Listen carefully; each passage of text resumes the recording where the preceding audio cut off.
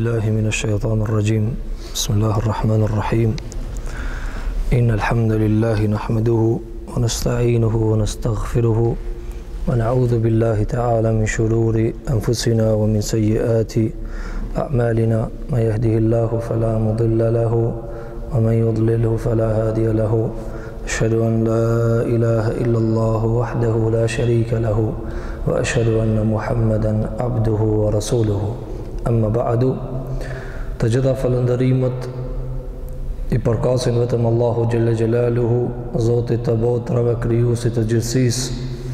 Vetëm Allahun Gjelle Wala falëndërojmë dhe vetëm prej Allahu te bareke ve teala falje dhe ndihmë kërkojmë. Falëndërojmë Allahun Gjelle Gjelaluhu për çdo begati dhe mirësi dhe frymëmarrje dhe këtë jetë të cilën na e ka dhuruar kristal nga begatia e tij pa pas neve asnjë lloj merite në ta. Përshëndetjet, rahmeti, begatia e Zotit Gjelle Gjelaluhu dhe mirënjohjet janë mbi pejgamberin sallallahu alaihi wasallam, mbi shokët e tij besnik, mbi familjen e tij të ndarshme, mbi gratë e tij të pashta dhe mbi gjithë muslimanët anë kambotës, të cilët e ndjekin dhe pasojnë rrugën e tij me të mirë deri në ditën e gjykimit. Të nderuar vëllezër, me lejen e Zotit Gjelle Gjelaluhu, do të vazhdojmë në ciklin dhe vargun e ligjeratave mbi komentimin dhe shpjegimin e fjalëve të Zotit subhanahu wa ta'ala. Në çdo parathonje të këtij cikli kemi përmendur se nuk ka mexhlis dhe kuvend më I shtrenjtë, më me peshë, më madhështor se sa mexhliset e Kur'anit. Dhe në çdo parathonje kemi cek diçka nga këto vlera për ta nxit motivin dhe për ta shty veten që të miremi me Kur'an, të mësojmë Kur'anin, ta lexojmë si duhet, ta bëjmë tajvid leximin, ta bëjmë tajvid edhe kuptimin, ashtu siç e ka zbritur Allahu te bareke ve teala. Shkurt nga vlerat e Kur'anit, çka I kanë përmendur dietarët, nga se në çdo parathonje kemi përmendur diçka të veçantë mbi vlerën e mësimit të Kur'anit. Prej vlerave dhe peshave çka I zotron dhe I gëzon kjo land është se leximi I Kur'anit dhe mësimi I Kur'anit do të jetë edhe mexhlis I ahiretit. Pra, leximi I Kur'anit nga vlerat çka I përmendin dietarët është se Kur'ani do të lexohet edhe në ahiret. Banorët e xhennetit, një nga begatit të cilat do t'i shfrytëzojnë në xhennet është leximi I Kur'anit. Pra atje do të lexohet Kur'an dhe ky lexim do të trajtohet si begati e Zotit ndaj tyre. Madje prej begative të mëdha të këtij libri që e ka bo Allahu Gjelle Gjelaluhu nasib dhe kismet të këtij umetit Muhamedit alayhi salatu vesselam është se kanë ardhur në transmetime se edhe Allahu Gjelle Gjelaluhu do t'ju lexon banorëve të xhenetit Kur'an dhe kjo mjafton vlerë. Pra, prej vlerave që I kanë përmendur dietarët të mexhlisit të Kur'anit dhe se nuk I afrohet ndonjë mexhlis këtij mexhlisi ku lexohet dhe mësohet dhe shfletohet libri I Zotit, është se në xhennet Allahu do t'ja udhëron si knatësi me lexu Kur'an, do t'ja mundson me lexu Kur'an, dhe prej vlerave është se Zoti do t'ju lexon atyre Kur'an. Sikur që thamë në ligjeratën e kaluar, se prej vlerave të Kur'anit është se lexuesit I thuhet lexo dhe ngjitu, lexo dhe ngritu lart në deregje të kopshteve të xhenetit. Kjo tjetra është se do të lexohet Kur'an brenda knatësive. Pra e kaluara ishte se nëpërmjet leximit çka e ka ditë në këtë botë mrin te pozita çka I takon. Por pasi ti takon ajo pozitë, kur të vendoset aty, nga begati që I jepën është se I mundsohet me lexu Kur'an dhe kjo është nga begati dhe mirësitë e Zotit Gjelle Gjelaluhu. Andaj, nëse duhet apo dikush dëshiron dhe ka etje që ta shijon pak mexhlisin e xhennetit, kanë thënë dietarët e ka vetëm një rrugë, edhe është Kur'ani. Kjo është një vlerë shumë e madhe vëllezër. Ibn Qayyim el-Jauziyja thotë, nëse dikujt I vjen etja, I vjen uria, I vjen dëshira e flakt, që ta ndin pak çish do këtë një mexhlis dhe në ndeje dhe një kuvent të xhenetit, ka thënë le të lexoje shumë Kur'an, do t'ja ndije pak aromën. Andaj Sheikhul Islam Ibn Taymija, Allahu më shëroft, në kalan në të cilën ka ndru jetë, në kalan e Damaskut, Ibn Qayyim el-Jauziyja thot e ka shoqëruar. Thot në burg në të cilin ka ndru jetë, ka lexu Kur'an pa ndal, ka lexu Kur'an pa ndal, dhe i ka lanë diskutimin e meseleve. Kjo mesele kështu, kjo mesele ashtu, kjo mesele kështu, kjo ajo ashtu. Ato meselet e juridikës i ka lanë anash dhe është morë me leximin e Kur'anit. Thot dhe deri sa po lexon të Kur'an dhe ndihej që është nga çastet e fundit të jetës. Thot e tha një fjalë e cila vlen për neve si ibret. Ibn Qayyim thot vlen për neve si ibret, para mendo për neve. Ai thot për mua, para mendo për neve. Thot tha Ibn Taymija, Allah më shiroft, nuk jam pishman në jetë për kur gjallë. Por këtë jetën që e kum jetu, se jam diçka pishman, që të ta kësha bo, mës ta kësha bo, vetëm për një send.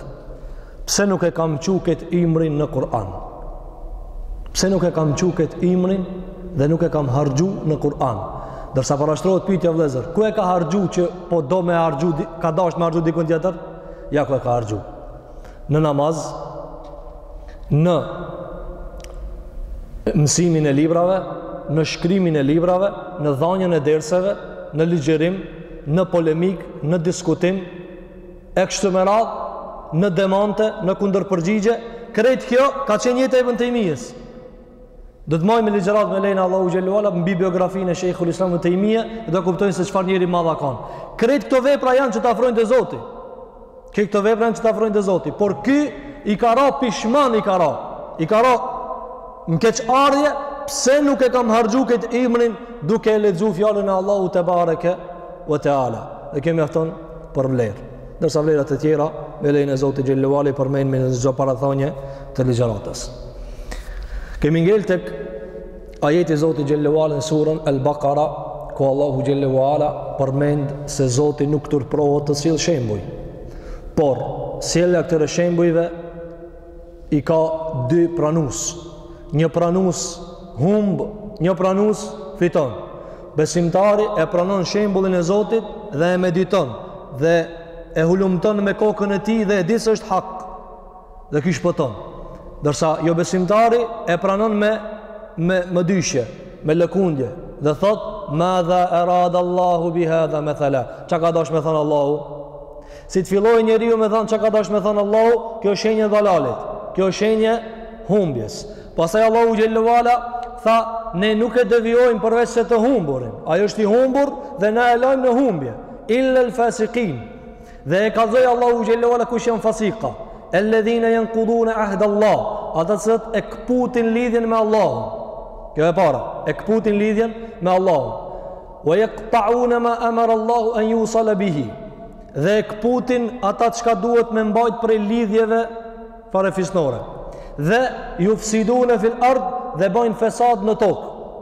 Dhe ulaike humul khasirun, këta kanë me hub vetë. Nëse hub njëri lidhen me Allahun, Allahu s'hub kur gjao. Nëse njëri ju këput me familjen lidhjet, a i s'hub kur gjao. Familja nuk hub ti. Andaj pejgamberi s.a.s. ka thanë, prej asaj që ka e shton imrin është mbajtja lidhjeve. Mbajtja lidhjeve farefisnore. Prej asaj që ka e pengon hyrjen në xhennet është kputja e lidhjeve farefisnore. Prej cilësive të nifakut është prishja e lidhjeve farefisnore. Allahu xhelle xhelaluhu ju thot munafikave në surën Muhammed. Çfarë ju thot? A mos shpresoni in tawallaitum, nëse ju i mirëni gjërat në duart e juaja, që t'i kputni lidhjet farefisnore. Sura Muhammed, Allah e përshkruan si cilësi të nifakut, ai i cili prish lidhjet farefisnore. Çfarë do të thonë vëllezër lidhje farefisnore? Ka dikush që duhet mja zbërthi këtë term të njohur? Jo. Familja. Allahu xhallahu ala e quan nifak. E quan nifak. Ama po mbojnë shtypje, ama në nifak. Kjo shtypja kënet, nifak i kënet. Nga cila anë? Më mirë ndër shtypje se sa në nifak. Andaj duhet personi me pas shumë kujdes. Dhe Allahu xhallahu ala tha ulaika humul khasirun. Unë nuk hupi kur gjë. Humbs janë kputësit e lidhjeve, dash me Zotin, dash me familjen, dhe ata të cilët bajnë fesad. Mirë. Allahu xhallahu ala vazhdon. Thot kejfe tekfurune billah. Kështu vazhdon ajeti. Kush është në përcjellet e Kur'anit e sheh. Allahu xhallahu ala vazhdon dhe thot kejfe tekfurune billah. Si është e mundur me bë kufër Allahun? Kanë thënë dietar, sualul istifhami, pyetje me pikë çuditëse. Edhe pikë pyetje, edhe pikë kejf si. Pikë pyetje. Tekfurune billah pikë çuditëse. Lil istinkar për çortim. Pra kjo fjali i ka disa qëllime. Bëhet pyetje, kejf si. Si është e mundur? E dyta, është e çuditshme. Dhe e treta është vërejtje. Po çfarë lidhje ka ky ajet me fesadin e para përmendur para këtij ajetit? Pra Allahu xhallahu ala, ju e dini se ajetet kanë ndërlidhje ndërmjet vete, apo? Çdo ajet kur trenitet i pari, i dyti ka lidhje me të parin. I dyti ka lidhje me të parin. Atëherë, cila është ndërlidhja e çuditjes? Çuditët. Zoti jon si mundet dikush me mohu ata? Po para kësaj tha, ato bëjnë fesad në tokë, i prishin lidhjen familjare dhe e prishin lidhjen me Zotin. Dhe tash vjen çudia. Si mundet kështu? Pra Allahu thot, çish mundet me ndodh kështu? Ka thënë dietar, Allahu xhelalu këtu flet për disa gjëra të cilat janë shumë të njohura. Janë shumë të njohura. Por grumbulli e atyre që kanë dalë nga e kota e bojnë të qartën me dyshue. E bojnë të qartën me dyshue. Andaj ki kujdes. Gjërat shumë të qarta, shumë të njohura, shumë të shquara të bëhen të pa njohura të njerëzit me çfarë më dyshe? Me më dyshen se filani, ku të bëhen shumë filana, fillon meselja me ulekund. Fillon meselja me ulekund. A dhe shiko, besimtari jeton në mesin e miliardave të cilës janë musliman, s'janë besimtar. Dhe kiko bindje se në ahiret ka me shkue, ka më mërë llogari. Dhe nga ana tjetër me miliarda njerëz çuditen me këtë, çish beson ki kështu? Ata çuditen me këtë, ky çuditet me ato. Ki thot, besimtari thot, shikove se si se presin ahiretin. Ata i thojnë, shikove ky çish menon se ka me dalë në ahiret. Tash, cili e ka hak? Allahu xhallahu thot, kejfe. Çish mundet mu çudit me ahiretin. E kush e ka hak, ishin me argumentet. Andaj Kur'ani ka ardhur me shëshitje të argumenteve. Po para se me fol për këtë ajet, do të flasmi për ndërlidhjen e këtij ajeti me ata para prak. Konteksti.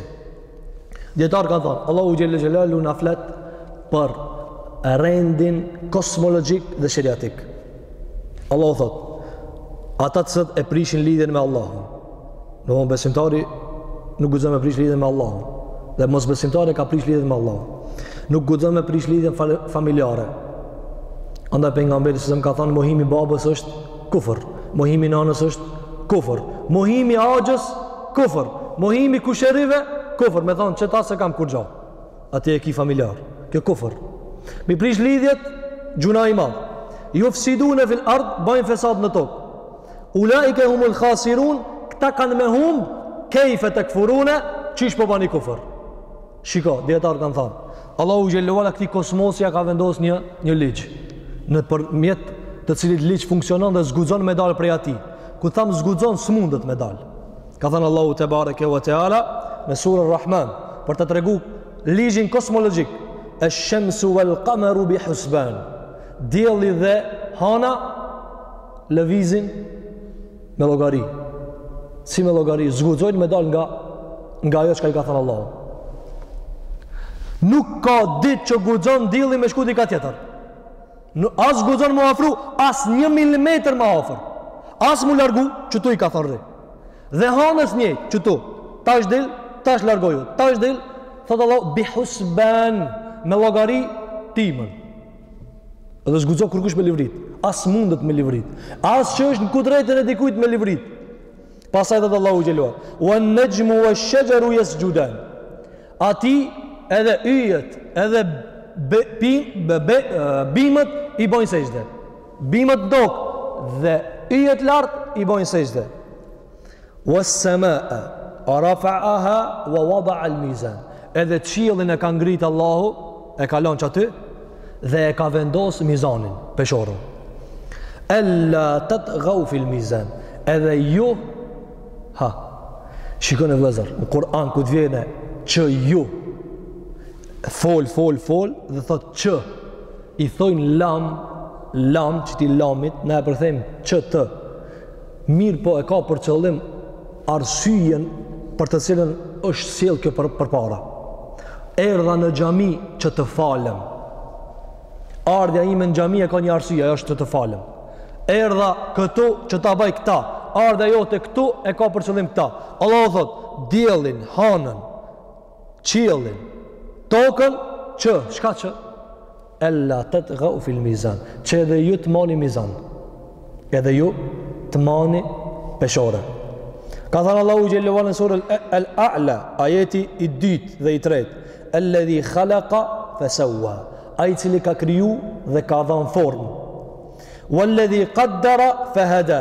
Dhe ai i cili e ka caktuar për masat dhe e ka udhëzuar. Dietar kanë thënë fahada e ka udhëzuar, e ka për qëllim udhëzime të pandryshuara. Cilat janë? Dielli, hana. Këto e kanë qarkullimin e vet. Qielli e ka rolin e vet. Bima e ka rolin e vet. Kena neve, brenda qenjeve tona, sende të cilat Allahu i ka udhëzu, na së mundimi me ndryshu. Nuk kena mundësi. Për shembull, nuk kemi mundësi me i dhanë veshit mundësi në syrit. Kanë thonë dietarët, kjo është sepse ai i ka dhënë udhëzim të pandryshueshëm. Kjo është udhëzimi këtu në ajetin e 2 të surës Al-A'la. Moni men këto që dalmi të rezultatit të cilën e po e shpjegon Allahu xhelle xhelalu. Pra, veshi është shqisë të dëgjuarit.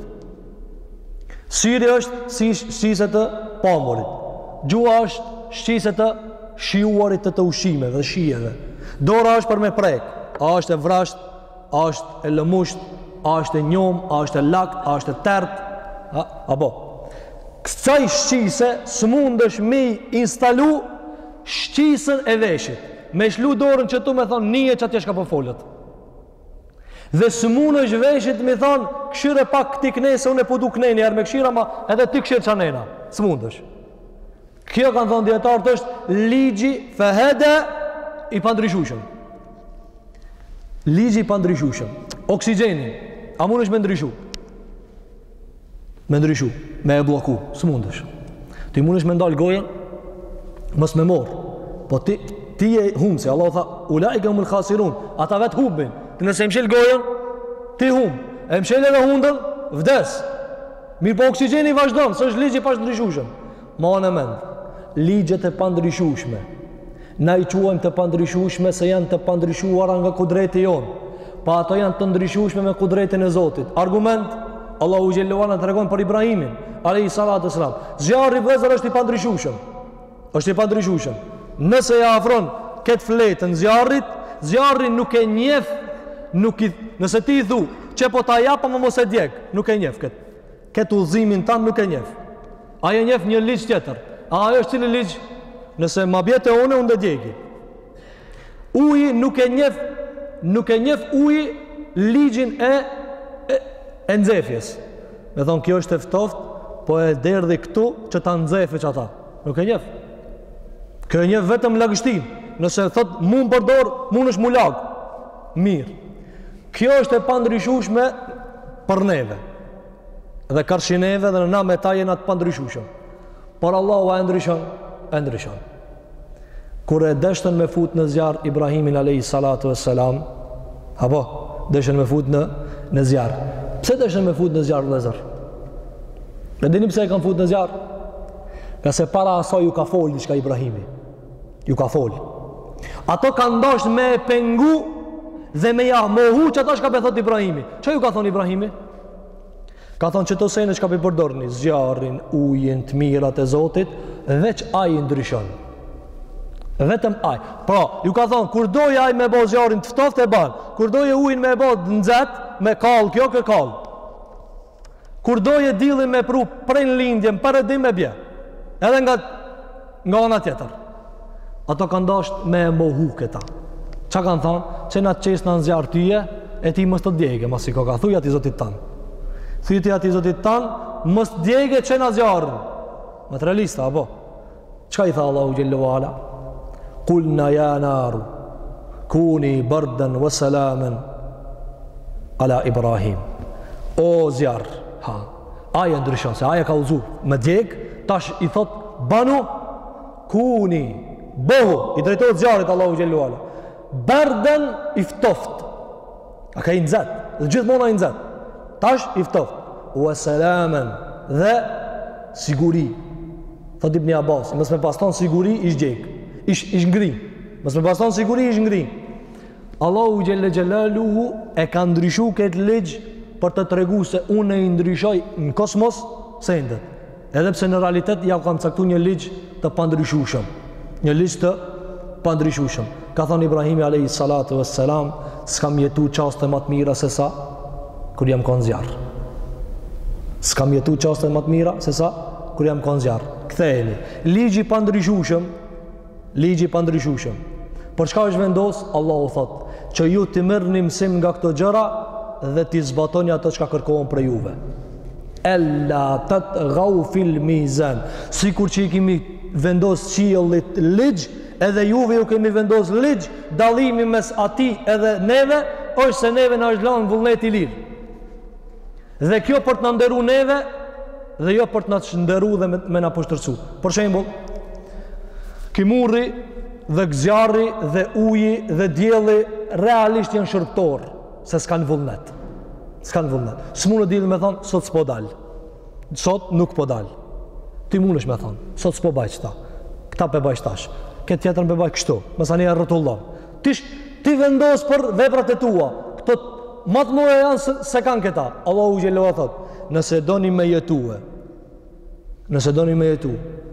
me ata s'ka Allahu Gjellalu e ka vendos ligj i drejt, atëherë merë në shembull pandryshueshmërit dhe harmonizimin e kosmosit me shariatin e Allahu te bareke ve teala. A kuptu vëllezër? Nëse mundohesh me dorë me mendu e me kam me mendu, s'mendohet. Dhe trunin e ka vendosur Allahu për me mendu. Nëse mundohesh me janë ndryshue rolet shisave dhe gjimtyrëve tua, del me dallash sende. Andaj, Allahu te bareke ve teala i ka vendosur të gjëra të pandryshueshme për njeriu që ti thoje kështu. Kur thamun e ti bane dhe ti e ndronë me mos e ban, që ndonë? Që regullimi? Jufsidune fil ard, bahët prishen tokë. Kush hub? Humbë njeriu. Kur thoje Allahu mos e ban, dhe që këtë ti mos e ban, e merre heke dhe thu bane. Pra, i thu halalit haram, haramit halal, urdhrit e ban ndalesën urdhër. Atër çka ban? Thotë Allahu Gjellu Ala, jufsidune fil ard, kjo fesadin në tokë. Andaj ma vonë, me laqët e kanë kuptu këta. Ma vonë dhe t'i thojnë Allahu Gjellu Ala, e te gja'alu fiha me jufsidu fiha. Mas dy ajeteve, Zoti Jon Gjellu Ala në të regonë se me laqët, i kanë thënë Allahu Gjellalu, a pe zbrit në tokë dikan i cili, ka me ba fesad në tokë. Pse e kanë thonë këta fesad në tokë? Nga se vlezër, me lacet janë të programume. Na pa të qujmë të programume, jo program mrejna, Zoti Gjellu Ala e din. Mirë po ato e kanë një liqë të vendost mrenda tyre, nuk din me bo gjuna. Hiq nuk din. Ata nuk kanë, kërka nuk dzitën me bo gjuna. Edhe për këtë arsye i kanë thonë, e te gja'alu fiha me jufsid, ti që tash ka i të zbrit në tokë. Ka me bo fesad ki? Që është fesadi? Ata e kanë zbërthi pyetjen e vetë me ata që ka janë të bo vetë ata. wa nahnu nusabbihu bihamdika wa nuqaddisu lak. Kanë thonë na jena të madhru tyje dhe du të shentrue dhe duke dëgju me bindje të plot. A e ban që këta njeriu? Na dyshojmë se ban. Pse se ban? Se imi ti po gjindë. Që e në të bo? Ata bojnë fesat. Ata, qka e kanë qujtë fesat? Mos dëgjimin e Zotit te bareke ve teala. Mos dëgjimin e kanë qujtë fesat. Andaj Allahu xhallahu ala e bjen pyetjen kejf. Si mundin ju me bo këta? Kur unë ju kum ngrit juve, ju kum dhënë vullnet të lirë, ju kum dhënë dëgjim, ju kum dhënë shikim, ju kum bo njerëz me privilegj, me nder. Wala qad karramna bani Adama. Na kena nderu birin e Ademit. Allahu e di sa miliarda me laçe i kanë rase ishte Ademit. Allahu e di. Sa miliarda me laçe. Mundi me paramendu vëllezër, me miliarda me laçe Allahu se ka kallzu numrin. Nuk e di kur kush ka thënë sa e ka ushtrin Allahu. Kërejt që ata me laçe i kanë rase ishte një krijesës Ademi. Në mesin e atyre me laçeve njani ka nejt në kom. Edhe Allahu xhallahu ka thënë ja iblisu ma mena'ake an tasjuda. O iblis, ti pse s'rave sejdë? Ti pse s'rave sejdë? Piktu ka fillu fesadi vëllazër. Piktu ka fillu fesadi. Andaj Allahu xhallahu na tregon me ligjin e pandryshueshmërisë. Sa i cili rregullon ligjet e universit është pa i cili e rregullon edhe jetën tënde në vullnetin tanë të lirë. Ti pse mundesh me e bë, ai të ka thonë mo. Ti pse mundesh mos me bë, ai të ka thonë bane. Se po ndihë s'kish ka kuptim. Kur thot Allahu xhel aqimus salat, falni namazin. Por shkak se mundesh mos me bë, të ka thonë bane. Kur të ka thonë wala taqrabuz zina, moni me zunan mos u afroni. Por shkak se mundesh me bë, të ka thonë mos e ban. Kanë thonë dietarët që këtë raport Allahu e ka veç me njerin. Këtë raport e ka veç me njerin. Si këtë raport? Me krejt të krijesat e ka bëne dhe ja instalon me ba dhe zgudon me ba ndryshe. Por veç njeriut. I thot bane se për të mirën tane, mos e ban se për të keqen tane, dhe e le të lirë. Dhe e le të lirë. Kjo është krijimi i Zotit te bareke ve teala më i ndershëm. Dhe me këtë është argumentue grupi i dietarëve të cilët besojnë se njeriu, lloji njeriu është më i lartë se të gjitha krijesat e tjera prej krijesave të Zotit te bareke ve teala. Pastaj thot Allahu xhelun në ajetin 28, kayfa takfuruna billah. Si është e mundur të bëni kufër Allahut. E para vëllezër prej dobive të këtij ajetit është se kanë thënë dietarët pyetja e Zotit si mundet mi bë kufër Allahut argumenton se kufri nuk është esenca, po esenca është imani. Esenca është imani. Andaj në tërshmëria beson Allahun xhelle xhelalu. E njeh Allahun xhelle xhelalu. Keni pa vëllezër njeriu lind me turp apo pa turp? Lind me turp. Lind me turp. Shikoni fëmijët. Shikoni analizoni fëmijët. Ata kanë turp vëllezër. Tarheqën nga diçka që ai është vendosë se s'ban me bë. E kanë me turp. Argument, largoja atmosferën për njerëzve që ka i njeh, largoja njerëzit prindin, nanën, babën, dikan që ka e njeh, dhe vendosë me dikan që ka kërkan se njeh aty.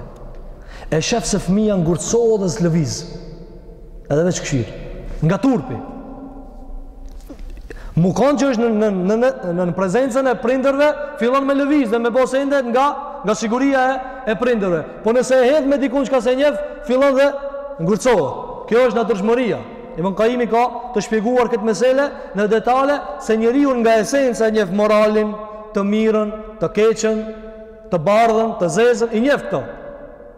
Këta Allahu xhallahu ala e ka thujt kejf, si mundi me bë kufër Allahun te bareke ve teala. Pastaj e ka pru argumentin. Wa kuntum amwata. A ju jeni kanë të vdekur. Fa ahyaakum, ju ka ngjall. S'kemi ekzistu, ai na ka ngjall. Thumma yumitukum. Pastaj na e merr shpirtin. Subhanallah, thot Ibn Qayyim al-Jauziyje, në mes jeni të jetu dhe do t'ja u merr shpirtin, janë dy shkronja.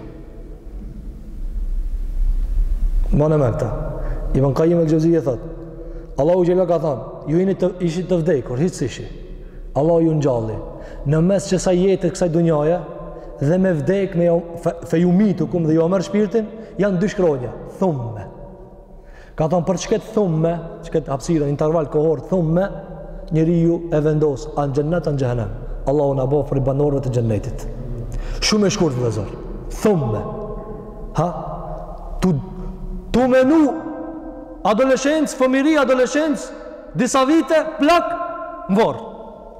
Dhe njeriu habitet.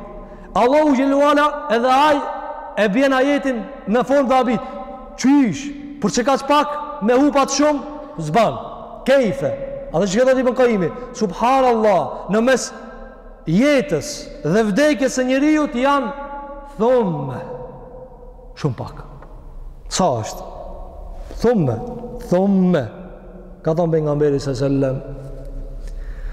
Imri umetit tem është 60-70, pak e ka përcejnë. 60-70, pak e ka përcejnë. Ta shmatë vëllezër. Hekja 70, shkoj 70, hekja gjimësën në gjumë. Zbret në 35. Hekja 35 duke kaluën në vendet e nevojave fiziologike, në nevojtore, Zoti ju nderoft. Apo, shkun, shumë sahat shkun ati. Hekja duke hangër buk. Hekja duke pi uj. Hekja dhe hekja disa sende të kota, qka jetë pi imrit? Kur gjas jetë? Ki imur i vogël, mu humbë në gabime, në gjunahe, në kufër, në mëkate, në shirk, në diçka që ka i dhënë Allahun Gjelle Gjelaluhu, kjo e ka bo edhe Allahun me thonë, që ishë mundët shtu. U që ditë Allahu Gjellu Ala, a dhe ta pengamberi sallallahu alaihi wasallam, ja'gjubu rabbuna, edhe Zoti jonë që ditët. Edhe Zoti jonë që ditët. Pasaj dhe Allahu Gjellu Ala, thumme juhikum dhe pasta ju rinjallë.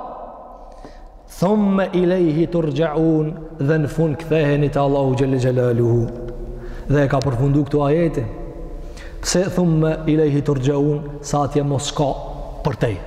Kur dalmi të Allahu Gjelle Vala, e dalmi në akhirat, s'ka ku me shku më.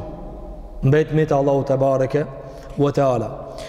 Prej dobive dhe lezër, që i kam përmen djetartë nga kjo ajet, i begatëshëm, kanë thanë, shiddetul inkar hatta jasile ila haddit të agjubi mimme jekfuru wa hua ja'lemu hala wa me ale. Atë shumë kanë thënë djetarë mësimi i parë, tas i radhiti mësimët nga ajo qka e përmendëm në përgjithsi.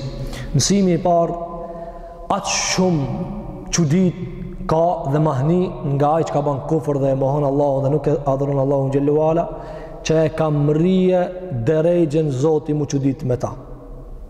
Duke e dit edhe kisha ka bo kufër se qëfar gjendje ka pas. Nga mos eksistenca në eksistencë të vogël, në eksistencë pak matë madhe, në rritje, në plakje, në vdekje. Vdes, në vërë dhe në gjallët. Edhe ky frajeri, edhe ky imbururi, dhe ky me fudullokin matë madhë, thot kështu për Allahun Gjelle Vala. E dyta për mësimeve, enel mote yutlaku ala ma la ruha fi, wa in lem të sbiqhu hayatun. Allahu Gjelle Gjelalu e ka qujtë vdekje edhe mos eksistencën. Ku ka thënë Allahu Gjelle, kuntum e muata, ju ishit të vdekur. Njerëzit në akhirat kanë me thonë, Rabbena, e met të nëthnetejni, u ahjejte nëthnetejni. O Zot, 2 herë në ki bo me vdek edhe 2 herë në ki njallë. Cilat e në këtë 2 herë në ki bo me vdek? Vdekja parë, vlezër, është mos eksistenca. Pra mos eksistencës i thojnë vdekje. Mos eksistencës i thojnë vdekje në gjuhën e Kur'anit dhe djetarë ka thënë nga kjo e nxjerrim se ai shka s'ka shpirt është i vdekur. Pse? Sepse para se me pas shpirt, Allahu na ka qujtë të vdekur. Ai që ka s'ka shpirt quhet i vdekur. Argument, pejgamberi s.a.s. në shumë prej veprimtarive të liga dhe mungesës e disa veprimtarive e qunë njeriun i vdekur. Shembulli ati cili e përmend Allah dhe shembulli ati cili se përmend ka thonë shembulli të gjallit dhe të vdekurit.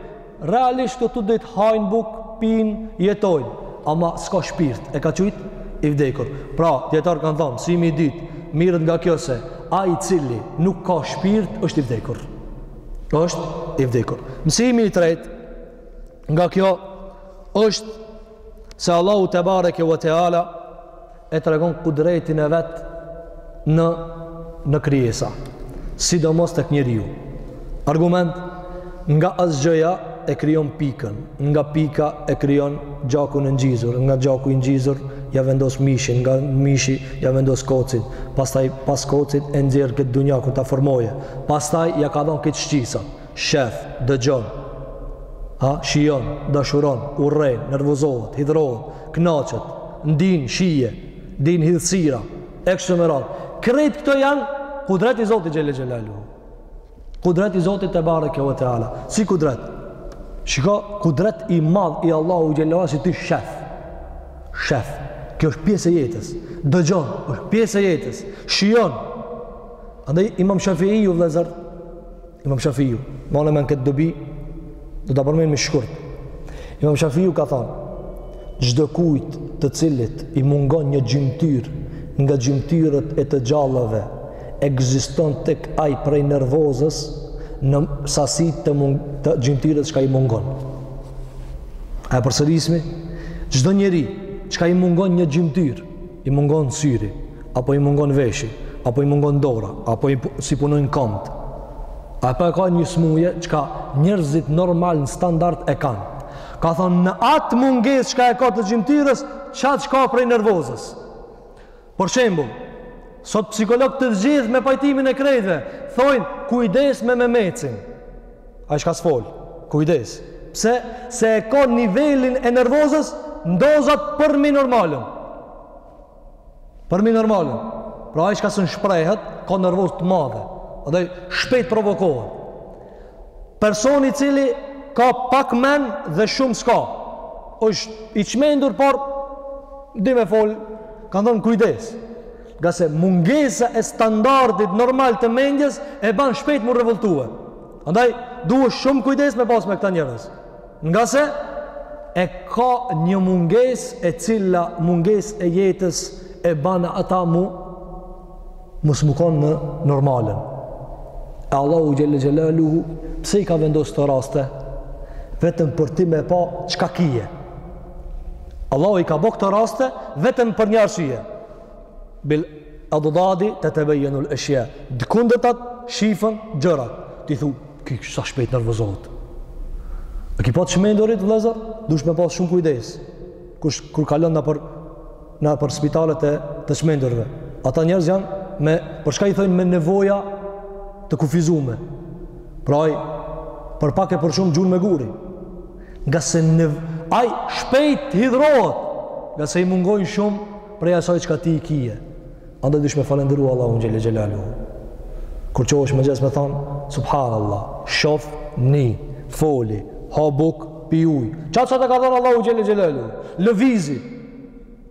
Muj me mendue. Të janë të mirat Zotit papagume. S'kanë qmim të dhe zë. Nuk kanë qmim. Sa të dush, nuk ka qmim. Andaj, djetarët kanë thonë, këtu shivet kudreti Allahu Gjelle Gjelalu, se njeriu i ka të gjitha shqisat e të gjallit. E pesta, apo dobija e radhës, për mësimeve që kanë thonë, ithbatul ba'th. Vërtetimi i ringjalljes.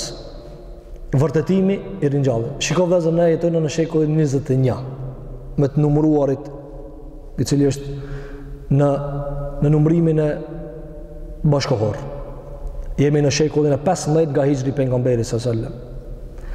Qysh atëherë Allahu fol për ata që ka mohojnë ringjalljen dhe kanë kalu 15 shekuj me këtë Kur'an dhe e gjeni numër të madh me miliona dhe miliarda nuk e besojnë dhe ti thue a thu Allahu për që ta të fol para 1500 viteve. E mohon ringjalljen. Kush a kthive? Kush a kthije? A mos ki folti me ata që janë kthi? Shpreje të reja, lëvizje të reja të mohimit Allahu Gjelle Gjelaluhu. Allahu e ka sjell në Kur'an si problematike njerëzve, me gjithë se zut me qenë problematik. Zut me qenë problematik ringjallja. Andaj djetarët kanë thonë, Allahu Gjelle Vala thotë, thumë me juhikum, thumë me i lehi turgjaun. Pasa ju ringjall, pastaj tek ai ktheheni. Mirë. Kanë thënë dietarët, Allahu kur e përmendi gjallërinë e kësaj jete dhe gjallërinë e asaj jete, çka e quajti? Me jetën shprehje. Yuhyikum. Ju jep jetë. Çfarë do të thonë dietarët me këta? Kanë thënë Allahu e ka përmendur jetën shprehje. Ne e përdorim ringjallje për ta dhënë atë kuptimin që do të jetë ringjallje. Realisht është ngjallje. Çysh ka ngjallë çtu ngjallë çatje sawa bi sawa, njëjtë. A kuptuat esencën? Allahu çysh ka ngjallë tash, si dush çuje ringjallje, si dush mos e çuj. Çata shka e kit tash ta jep prap, ta merr, ta jep. Kur do ja xhelel xhelalu. Allahu çudi thot, tash ju kum ringjall. Pse mendoni se tarmos ju ringjallë? Kur tash jeni të ringjall. Çish e ringjall? Shumë e thjeshtë e ki. Veç e merr datën e lindjes. Çka datë. Piça ditë i ringjallët. Piça ditë je i ringjall. Pastaj vdes, pastaj kalon periudha e barzahit, prap e ki një datë lindje tjetër. Pafundshme. Allahu xhallahu ala ka përdorur një të shprehje. Yuhyikum. Njëta. Ai ju ka ngjall, ju vdes, prap ju ngjall. Ne i thojnë kësaj ditës ringjallje. Ringjallje. Mirë, po neve e dim një mesele se termet sheriatike janë që janë Kur'an. Po ndihmohemi me këtë shprehje për ta kuptuar më lehtë meselen. Andaj kanë thënë dietarët, Allahu xhelel xhelaluhu i ka sjell 8 argumente logjike për ringjalljen. 8 argumente racionale, të mendjes së shëndosh, të argumenteve prekse, konkrete, nuk janë filozofike, se Allahu xhelel xhelaluhu do të na ringjall në ahiret. Cilat janë ato 8? Këto janë shumë rëndësishme. Në për librat e dietarëve i kitë shpërndara. Flasin ata shumë, nga se Kur'ani flas shumë për ringjalljen. Do ta shihni me lejen e Zotit xhelel xhelal në për ajete sa shpesh përmendet ringjallja dhe sa është më rëndësi faktori besimit në ringjallje. Ringjallja mban njeriu tamam, mos me bë fesad. Andaj dietarët kanë thënë, Allahu xhelel xhelal ka përmend 8 argumente për ringjalljen. I pari argument. Ka thënë Allahu xhelel xhelal, "Qul yuhyiha alladhi ansha'aha awwala marra." Tu, për herë të parë, po i numrojmë argumentet e ringjalljes. Ne kemi folë edhe më herët për ringjalljen, po tash argumentet logjike, të pa ndryshueshme, të prekshme, se na do të ringjallë me çysh jemi tash. Dikush thot, pse me folë këtë mesele? Na e besojmë ringjalljen. Cilit prej neve e kemi atë imunitet që se kanë pas sahabët. Sahabët kanë besu ma shumë se na vëllezër. Megjithatë ju kanë ardhur cytje. Dhe Allah ju ka pru ajete. Atë që ma shumë shavaditët dhe ujitët besimin ringjallje, atë që ma shumë shtohet imanin dhe besimi. Andaj Ibrahimi alayhi salatu wassalam, a besonte në ringjallje? Besonte. Baba i tauhidit e ka emrin. Baba i pejgamberëve. Mirë, po çka i tha Allahu xhallahu ala? Qala rabbi arini kayfa tuhyi al-mauta.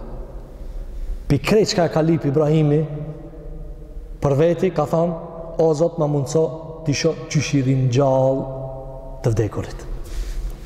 Kjo është mesele pejgamberike, pejgamberët e kanë lip. O Zot, ma mundso të shoh çysh i ringjall. Është mesele shumë e madhe, vëllezër. Njerëzit kanë huti, kanë lëkundje. Shpesh neve du besedu me vetveten, apo çysh do të jetë ahireti, çysh do të jetë pafundaj, pafundësia, dhe humbi në mendimet e pafundësisë në pafundësi. Tu menu, çysh do të jetë. Allahu xhelal na shëron. Argumenti i parë për ringjalljen është fjala e Zotit xhelel xhelaluhu, thuaj, do t'ju ringjall ai i cili ju ka kriju për të parën herë. Ai i cili ju ka kriju tash, ç'a ju ringjall? Sikur që ju ka ringjall para se më kanë, edhe prap ju ringjall. Andaj dietarët kanë thënë, kjo është e pa diskutueshme. Cila është? Tash ekzistojmë, do të vim prap. Se tash ekzistojmë. Edhe këtu dietarët kanë thënë, o e mohojmë ekzistencën e tanishme, o e pranojmë edhe tjetrën. S'ka tjetër rrugë. Ose e pranojmë edhe tash, edhe tjetrën, ose mohojë tash. E nëse e mohon tash, s'tjet mohabet për tjetrën. Nëse dikush thot edhe tjetrën edhe tash, Ata i thoi, mas i mohove tash, nuk na intereson çka fol se ti se ekziston. A ai çka pranon se ekziston tash e ka pranuar që do të ekzistojë edhe prap. Kjo është argumenti i parë që ka përmend Allahu te bareke ve teala. Argumenti i dytë, se ka përmend Allahu xhelle xhelalu për ringjalljen, është wa huwa bi kulli khalqin alim. Se Allahu xhelle wala ka dije për çdo krijesë. Pra, si ka mundësi mos me ringjall dhe mos me mujt me ngjall, ai i cili ka dije për gjithçka. Dikush thot, ku është bërthama? Nëse e merë të copton këtë instrument, cop-copa nuk le asë një pjesë me një tjetër të bashkume. Edhe krejt na që s'kemi informacione dhe s'kemi dije për këta, thëjmë kjo s'ngjitet ma. Kjo nuk gjitet ma. Qysha kanë, kur s'banë. Dhe ve njani cili e ka bo. Thot, unë e bi qysha kanë. A mujna mi thonë, po ma nëj shtraf ki me haru atje. Hiq, asë një shtraf nuk e qyshu kanë. Shembull dhe zë. Allahu po thot, wa huwa bi kulli khalqin alim. Nga se pse po e thot këta, nga se ata kanë thonë, a ku të bëhët trupi me dhevin bashk, e të bëhën pluhur kockat e tona, a që atëherë dikush di mingjita? A mune dikush mingjit? Qka i dhe Allahu gjelë? Wa huwa bi kulli khalqin alim. Po, unë e di, kura bo grimca koci, qilla pjesë e vogël, a kon nga cilës, dhe e bashkoj. Dhe zërë këtu ndalit edhe mendja. Të kja jetë ndalit edhe mendja. Pra paramendoj e kocin, vetëm dorës. Pjesa e kotit të gishtit tregues do t'i vendosët gjitha pjesët e qëti kocit që do t'i kthejë qëti. Për çka? Për me mujtë mu vizatu prap të vija që ka janë tash.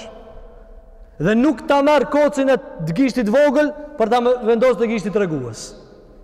Allahu thot, nga se unë e di cili koc është ka një cilit. Veshin që këtë dorë me mendu në blokomi. Veç që këtë dorë. A mundet një grimt e këti gishtit vogël, tash nëse ti e merë dhe e copton. E merë qëto pezite dhe i copton këtë cop-copa. Dhe ato këtë përgjithshme janë më një njëra, po. Cila pjesë ka e cilës? Sa na duhet me mendu për këta për me bashkuar? Kur vëllezër? Kur? Sa? Hiq kur? Kitë njerëzit mu bëbash kur? Allah o thot, unë e po. Ve huve bi kulli khalq. Nga se unë i di krejt. Që që kom kriju sefte? A kush e ka po këta? Qaj e ban për shditi. Kjo është fuqia hatash me Allahu Gjellewa Ala, andaj ka thënë ve huve bi kulli khalqin alim. A dishohet pas kësaj? Ska. Kjo është argumenti i dit. Argumenti i tretë vëllezër.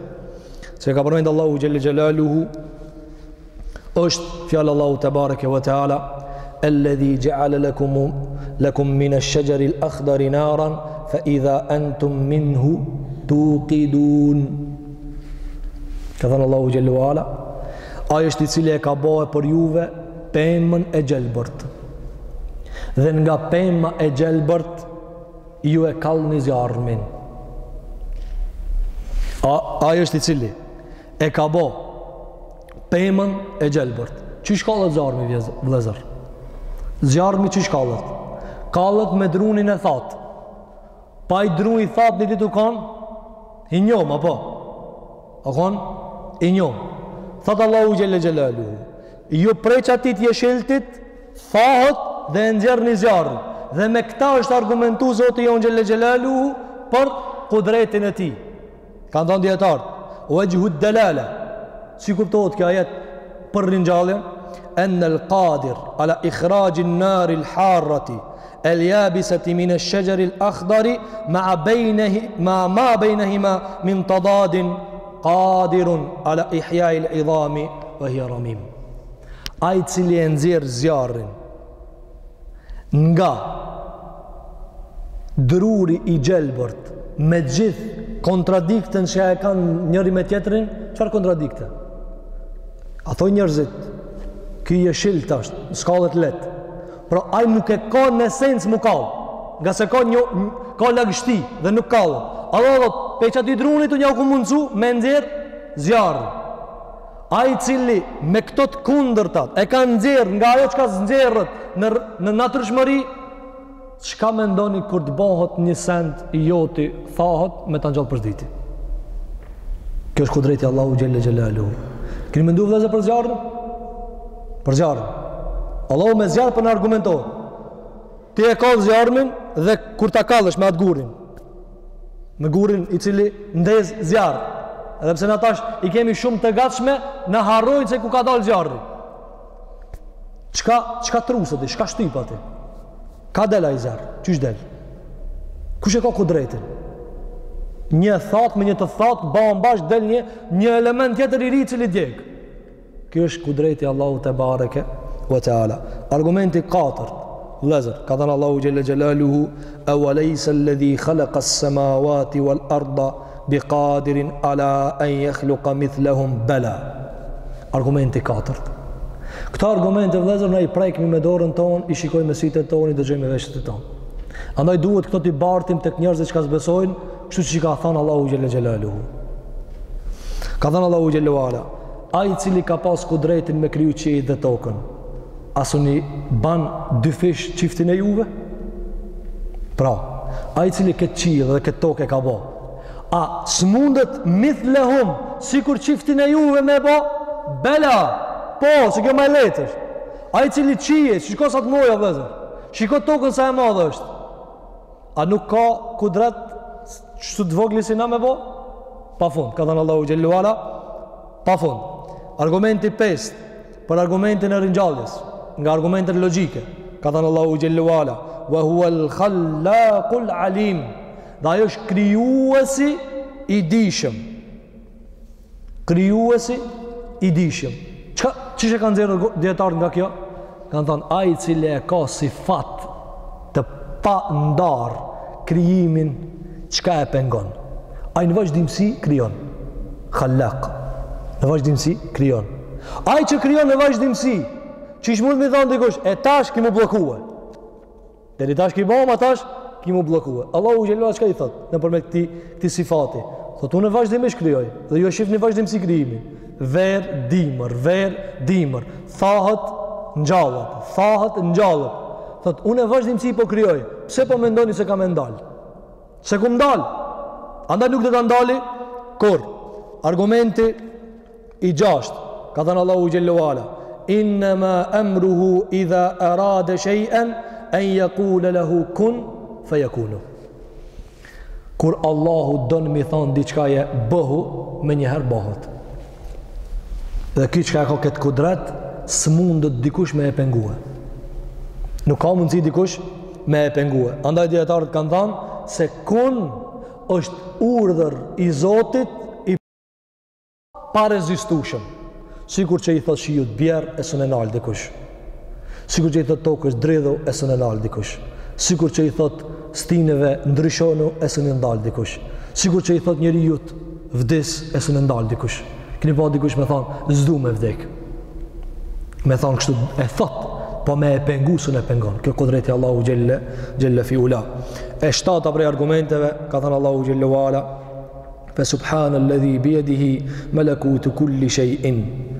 I pastër nga të metat është ai cili në dorën e tij është gjithë shka. Ka thënë djetarët, çdo send është nën mulkin pushtetin e Zotit. Ajo çka është gjithë shka në pushtetin e Zotit, kush mundet, pra, se fjala kush mundet, duhet më konë jashtë pushtetit. S'ka jashtë pushtetit. Gjithë shka është nën pushtet. Derisa është gjithë shka nën pushtet, kush e pengon ringjalljen? S'mundet. Kjo është argumenti i 7 që ka përmend dietarët, dhe argumenti i 8 kanë thënë dietarët, wa ilayhi turja'un, dhe ju e dini se tek ai pa rezistueshëm do të ktheheni. Do të kthehemi te Allahu xhallahu ala pa rezistuar. Vdekja është kthim te Allahu xhalle fi ula. Kthimi te Zoti argumenton për ringjallje. Si krejt njerëzit kur vdesin, përveç ateistave me zor që ka bëhen, thojnë te Zoti ka shku. Në brëndësit e tëre. E di që te Zoti ka shkuar. Te Allahu te bareke wa ta'ala. Ky kthim te Allahu xhallahu xhelaluhu është prej argumenteve të ringjalljes. Dhe prej mësimeve tjera, këto janë 8 argumente, të gjitha argumentet kanë detalizime të shumta, nëse na mundson Allahu xhelel xhelaluhu në radhat e tjera, dhe prej mësimeve të këtij ajetit është wa ilayhi turja'un, dhe tek ai do të ktheheni. Cila është mësimi, kanë thënë dietarët, tek ai do të ktheheni është shërim i fesadit që ka përmendi Allahu pak më përpara. Yufsidune fil ard, po bojnë fesad në tokë. Kush do ta ndrejë këtë fesad vëllazër? Këtë fesad çka peshitni në tokë, prej padrejtësive, prej zullumit, prej vrasjeve të fëmijëve, prej shkeljeve të ligjeve të Zotit, prej manipulimeve, prej shtypjeve, prej burgosjeve të padrejta, prej lloj çmendurie e cila na e shohim me sytë tonë, dëgjojmë me veshët e tonë, shpesh e shijojmë edhe në lëkurat tona. Këtë fesad, kush e ka kudretin me i dhanë fund? Kush e ka këtë kudret me i dhanë fund? Allahu na ka qetësu. Shpesh njeriu humb shpresën. Kush ka më ndal këtë fesad? Kush është ai që mundet me ndal këtë fesad? Allah ka thënë wa ilayhi turja'un. Tek Allahu keni mu kthi. Kjo vëllezër e qetëson besimtarin. Allahu xhelu ka thënë la dhulma al-yawm, sot s'ka zullum.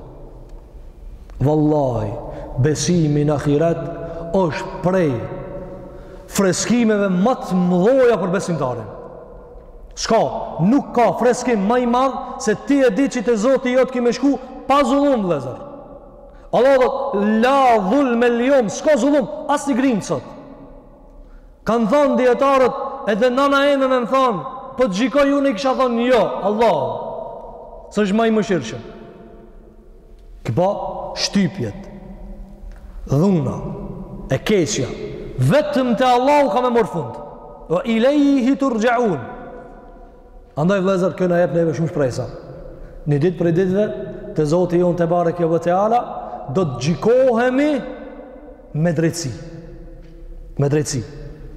Edhe kjo është ajo që Allahu xhallahu ala i përgëzon besimtarët. Andaj dietarët kanë thënë, përfundimi i ajetit tek ai do të ktheheni është shpresë për besimtarët e cilët kanë besu se fesadi do të përfundon ditën e gjykimit. Ne elusmi Allahun te bareke ve teala, që Allahu xhelle xhelalu të na mundson që ku dalmi para Allahu xhellahu ala, mos të kemi zullum me vetveten. Mos të kemi gjunahe me veti, mos të kemi padrejtësi me veti, mos të kemi kufër, nifak, shirk, asë një sen në zemrat tona. Elusmi Allahu xhelle xhelaluhu, që Allahu te bareke ve teala ditën e gjykimit, Allahu xhelle xhelaluhu të na mbulon me mëshirën e tina, na kaplon me falin e tina. Elusim Allahu te bareke ve teala, që Allahu xhelle xhelaluhu të largon çytjet, dyshimet, lëkundjet nga zemrat tona, të jetojmë me besim të plot, me iman të plot. Na elusmi Allahu xhelle xhelaluhu, që Allahu te bareke ve teala na mundson që t'i kuptojmë fjalët e Zotit, fjalët e pejgamberit sallallahu alaihi wasallam, dhe t'i manifestojnë ato në gjymtyrët tona. Elusim Allahun te bareke ve teala, që Allahu xhelle xhelalu na takon me Muhammedin sallallahu alaihi wasallam, na takon me Abu Bekrin, me njerëzit e mirë, me shahidat. Aqulu qawli hadha wa astaghfirullaha li wa lakum fastaghfiruhu innahu huwal ghafurur rahim, walhamdulillahi rabbil alamin.